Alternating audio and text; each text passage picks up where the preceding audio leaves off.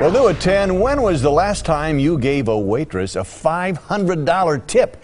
Well, that's exactly what happened at a restaurant in Wauwatosa today. As Annie Scholz reports, the Big Tipper is on a mission to honor his late brother.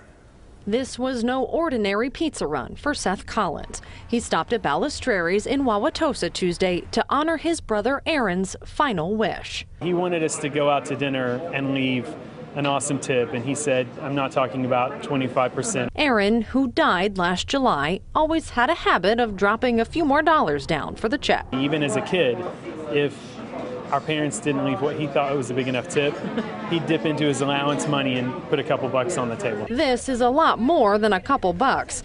$500 on a $24 tab. I was speechless. I felt kind of bad because I didn't say anything right away, but everything, I'm still shaking. And this isn't Seth's only stop. The Kentucky native has been to 7 states so far, and by the end of the year, hopes to hit them all. You must get excited. You must think about Aaron. Yeah, I mean, I'm thinking about Aaron and what's about to happen the whole dinner, so I usually get anxious. A man honoring his brother's memory by making people happy, one Titanic tip at a time. You never know when you do something nice how many people are going to be positively impacted by it. Annie Scholz, today's TMJ4. What a great way to honor his memory. Thank you, Annie.